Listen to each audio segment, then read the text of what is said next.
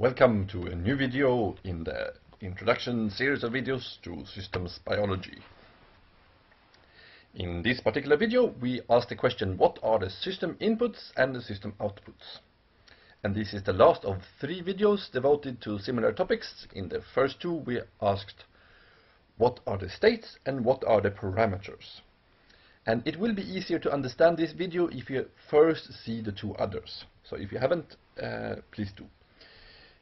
And just as for the 2 other videos, this is part of the teaching material of ISP Group, and you're free to use it and share it as long as you say where it's from.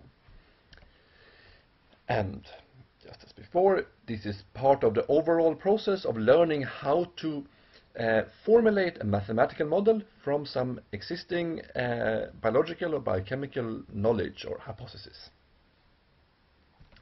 And this will ultimately lead us to the end of phase 1, where we learn whether this hypothesis can serve as an explanation for experimental data or not, if we can reject it or if we cannot reject it. So let's look at some basic concepts and definitions. And we start as before with the standard state space description of the model, which contains 3 types of equations. The first is the differential equations, the ODEs, and the second are the initial conditions, and the third are the measurement equations. And here we have the inputs. They're easy to recognize in this course because we always call them U. In principle, you could call them something else, but it's a common thing to call them U. At least if you look to control engineering and system identification kind of literature, then they're usually called U. And they appear in 2 places, or they can appear, don't have to appear, but they can appear in 2 places, in the differential equations and in the measurement equations. The outputs, they appear here in the last equation, and you usually separate between 2 types, between the measured outputs and the simulated output. And the measured output, those are simply the measurements that we have. So it's usually a file or a matrix or something with values that you got from the experiment, the readout of the experimental machine that you have to measure things. And the simulated output you get from simulating the model in the computer and then getting output which can be compared with the measured output. So these 2 will be compared as we move along in this course here. So we have these 3 things: inputs, measured output Y, and simulated output, which we call Y hat. Okay, and now when we know what they are called, let's look at some basic properties. So the inputs, they may vary over time, and usually they vary somehow over time. Usually it's some kind of change. You do something at a specific time point. Sometimes it changes a lot all the time, sometimes, and pretty often it only changes at some quite few time points. And the inputs are what you do to the system, so they are typically known. And this thing that you do to the system, it's typically that you add something, for instance some insulin or some other hormone, some other stimulation. You might flip the MRI machine, the spin, or it's basically what you are doing. And since it's something that you are doing to the system, it's not being affected by what happens inside the system. So it's something that is sort of, we know the whole input series because it's independent of what happens inside the system. Whereas the thing that happens inside the system, they're usually interlinked, so you don't know one until you know all the others. But the U's you know. So the U's go into the system, and then you have these 2 outputs. You have the measured outputs, and they are also typically varying over time. Because they usually depend on the states or the reaction rates or something like this. And these, as I said before, they are just a given set of values, and they are independent of the model. They have no dependency on the model. If you change things in the model, the experimental data will be the same. But the simulated output, on the other hand, they depend on all the assumptions that you have and on all the parameter values that you choose. So if you change parameters, usually y hat change. So y hat is a function of the parameters. So now we can go to this control engineering view of a system, and we can get the full picture of all the components that enter into a model. So we have these inputs that go into the system that we know that are controlled and usually a function of time. And then we have the system, and out of the system comes some response, which we measure and store the values in y.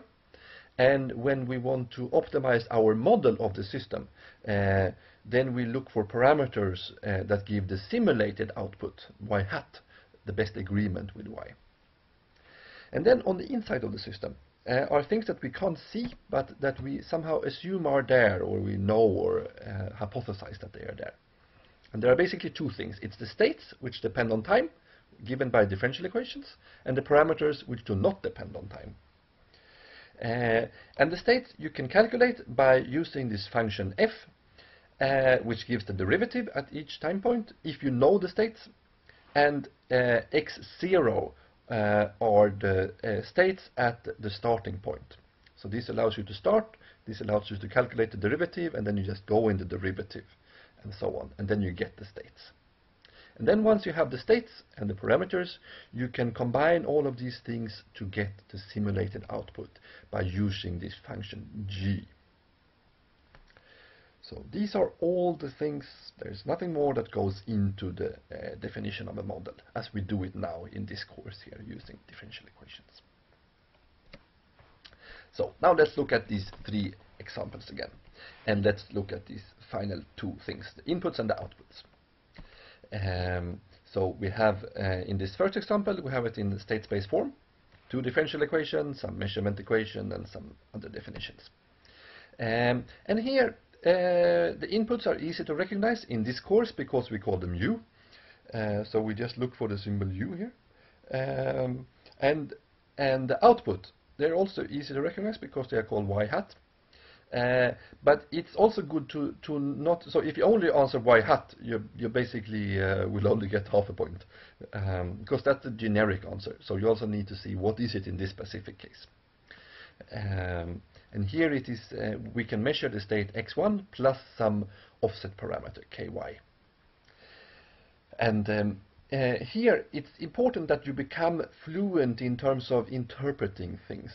So you see that the input enters into differential equation of the first state, and what we can measure is the state x1 plus an offset parameter. So if you see this in text, or if you see this equation, it should sort of be the same thing. So it should be like hearing a word in English and in Swedish or something like this, if you know both languages.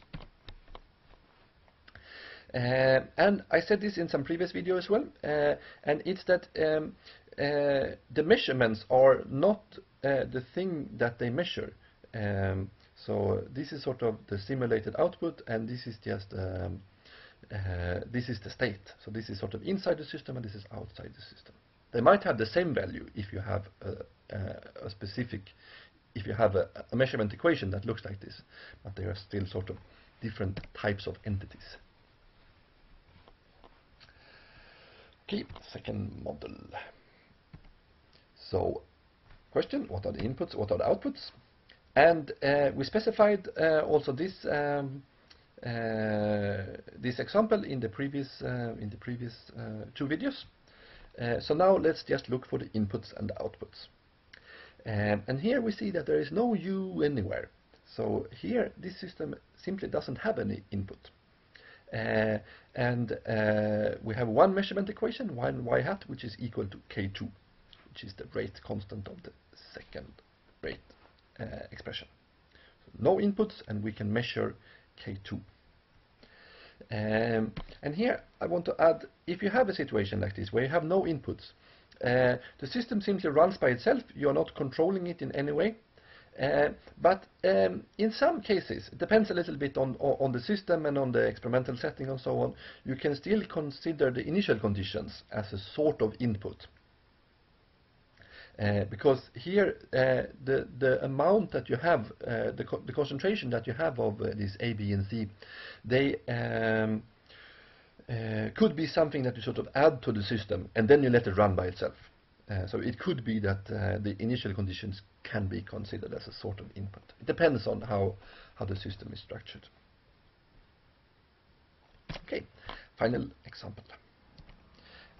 Same question, and now in the final form, this interaction graph form.